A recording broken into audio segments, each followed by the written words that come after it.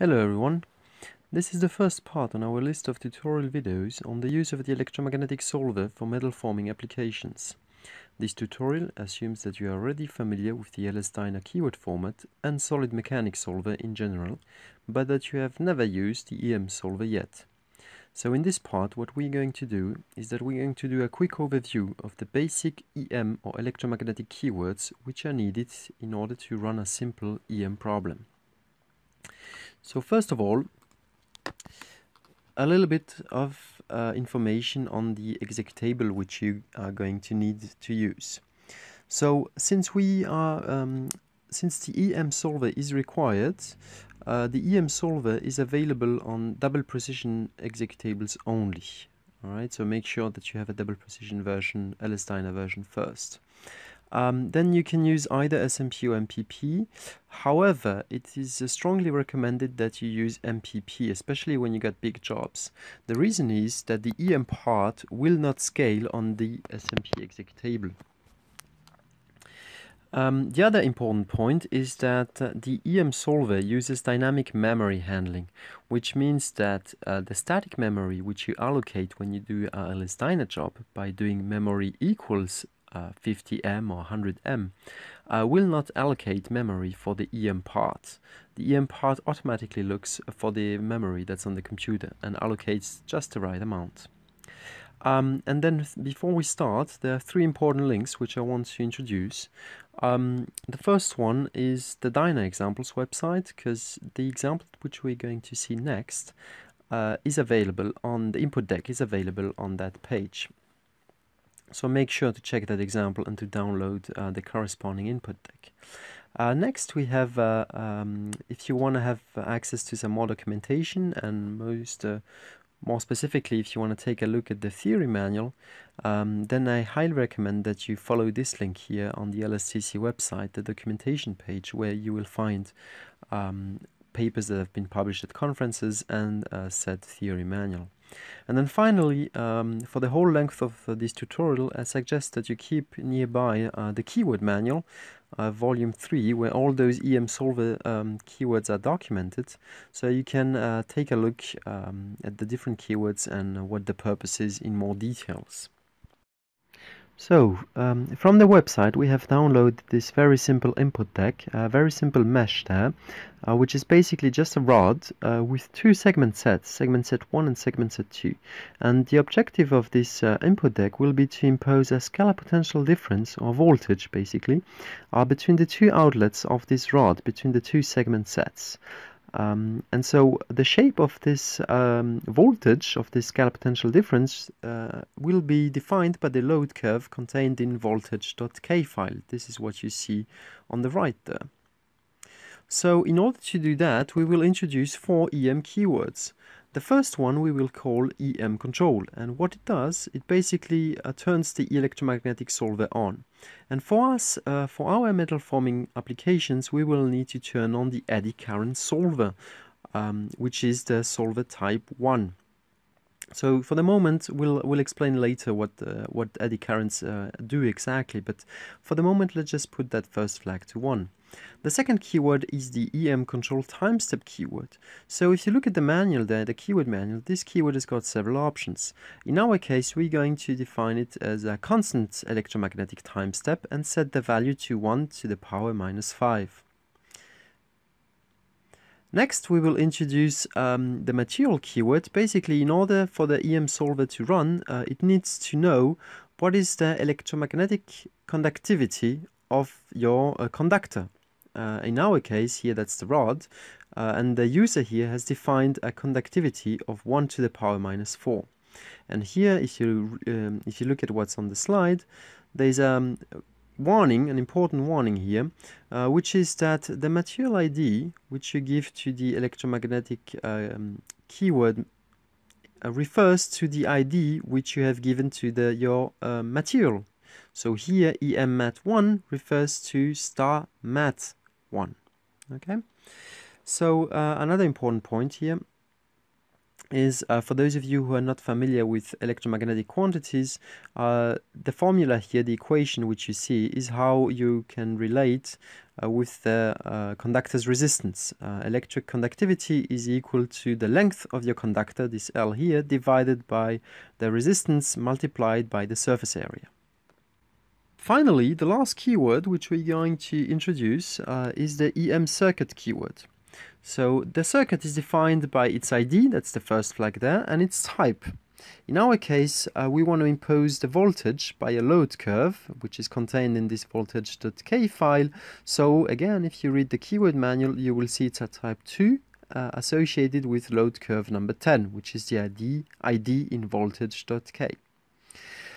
So for each circuit, you have to give an inlet and an outlet segment set ID, basically a plus and minus sign. So in our case, if you look at the mesh, those are going to be ID number 1 and ID number 2. And then lastly, I want to draw your attention there on the first flag of the second line of EM circuit, where you also need to specify a segment set ID. What is this segment set? Well, basically, it says you have to give a segment set through which the entirety of the current will flow through. Okay, so usually it is usually people pick the outlet segment set ID. That's perfectly fine in cases where the mesh is rather simple, such as this one. We're going to see in another video another case where it might be more convenient to put it someplace else.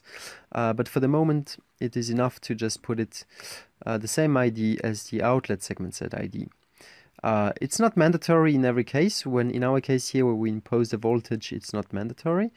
But it's still recommended to put it in because it will give us some output quantities, which is always useful. Now again, if I show you the input deck where to find it, you can find it on the DYNA example website. It's the example which is called Basic Eddy Current Problem Setup, and here you have the download section where you can download this .zip file where you will find the various input decks.k files. There's 4 of them, structure.k, voltage.k, mesh.k, and then I.k.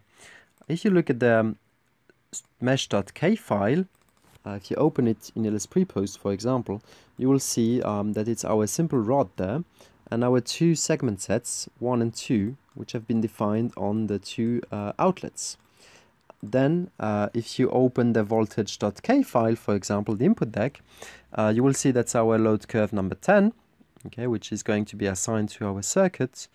Then if you open the structure.k file, you see that it's a very simple input deck with an imposed time step and a rigid material, okay, which is constrained, fully constrained here. You see that's the second line of the mat rigid. Next, if you open the I.k, this is our main file always, and this is it includes all the others. And then you see here below, you see our electromagnetic keywords.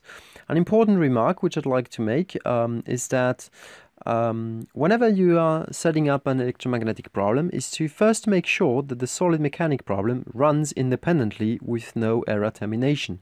In other words, that your setup is clean and correct before even putting in your first EM keywords. The reasoning being is that, well, if you add those EM keywords and the solid mechanics problem already doesn't work, then it might get a bit confusing for you to track down what is going on and what's wrong. So always check that the problem runs without any EM keywords before putting any in.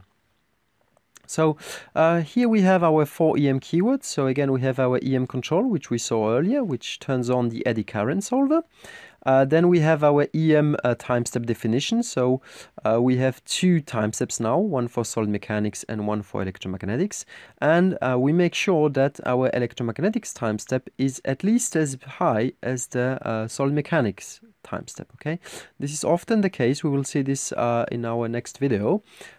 Since the EM solver is implicit and the solid mechanics solver runs in explicit, so the EM solver time step is usually always higher than the mechanical time step. Nonetheless, pay attention to that. And then we have our material keyword, where we have defined our electromagnetic conductivity as a property of the material, of the rigid material. And then we have defined our circuit, and we have associated the load curve number 10 with an imposed voltage between the 2 outlets, between the plus and minus of our rod. If you open this file, here, then with LS prepost, the D3 plot, sorry, you will see here in the MS post GUI, you will see that we have our solid, our rod, on which you can display electromagnetic quantities. For example, the scalar potential here. So you see that we do have a gradient between our plus and minus sign. We have successfully imposed our voltage.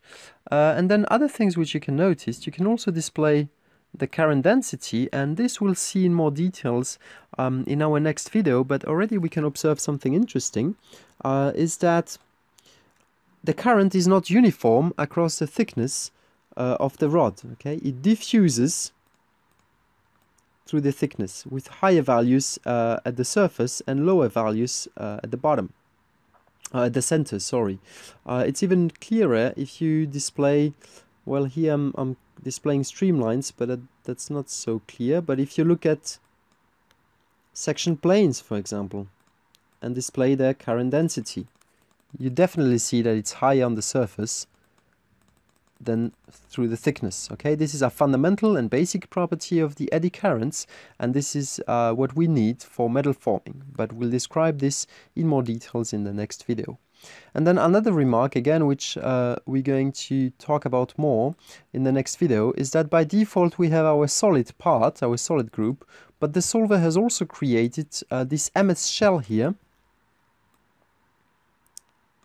which is basically the skin of our solid. So the purpose of this MS shell we're going to talk about also in our next video. And then finally, one last thing that you can take a look at, you can also here in this menu open the EM circuit file, which gives you information on your circuit which you have created. For example, it gives me the voltage between plus and minus signs. It gives me the current that's flowing through plus and minus. Okay, and it also gives me, for example, the circuit resistance, which in this case is a constant. So, as a summary of what we have seen so far, the first important point is that before doing any electromagnetics, you need to define and set up the corresponding solid mechanic problem. Next, we need only 4 EM keywords in order to turn on the EM solver. The EM material property which needs to be defined is called the electric conductivity, and this is up to the user to find what this value is. We have now 2 independent time steps, okay, one for the solid and one for electromagnetics. The electromagnetic time step must be at least as high as the solid mechanics time step. Okay. However, one other criteria which we have briefly mentioned in the introduction is that the EM's time step must be small enough so that important phenomena such as a rapid rising voltage is captured. Okay, in the introduction we have said that we wanted at least 50 EM time steps. Okay, so this also drove our choice of the EM time step. And then finally, one thing that we saw when we looked at the D3 plots is that a consequence of the current solver, which we have chosen, seems to be that the current is not uniform across the thickness of the conductor. Rather, it seems to diffuse with higher values closer to the surface. And so this we'll talk about in more details in the next part, which will explain more the physics that are behind this and the consequences on the mesh and the time step. All right. Thank you for listening and have a nice day.